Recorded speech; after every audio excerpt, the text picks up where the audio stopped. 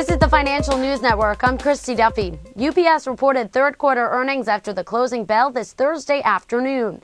Company posted $991 million or 99 cents per share in earnings, which is a boost from $549 million or 55 cents per share in the year-ago period.